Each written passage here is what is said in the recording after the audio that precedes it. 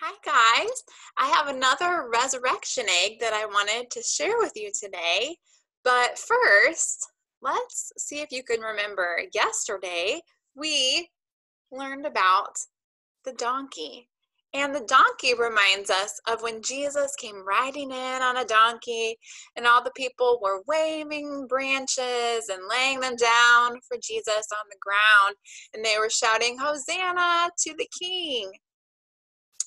So today we're going to open another egg, but before we do that, I wanted to read you some verses from Matthew chapter 26, verses 14 through 16.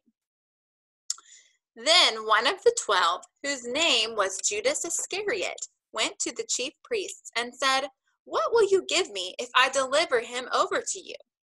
And they paid him 30 pieces of silver. And from that moment, he sought an opportunity to betray him.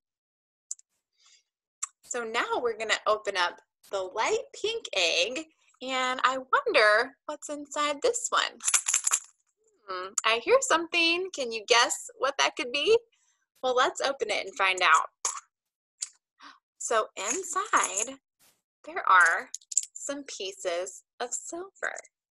And these look like what the pieces of silver might have looked like that they used in Jesus's time.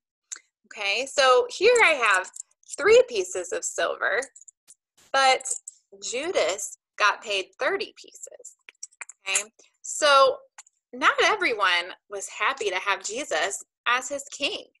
Some people only pretended to be happy, but on the inside, they really didn't want anything to do with him.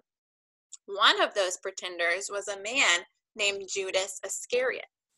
Some other men hated Jesus so much that they wanted to kill him, but they needed the help of someone who could get them close to Jesus.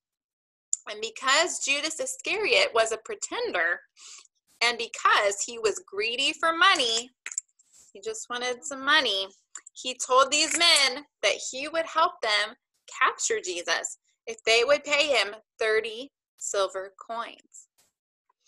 So Judas Iscariot, he was pretending to be one of Jesus's friends, but he really wasn't. He really just wanted money, right? So when you see these coins, it will remind us of how Judas wasn't a true friend of Jesus, and he betrayed him for 30 pieces of silver.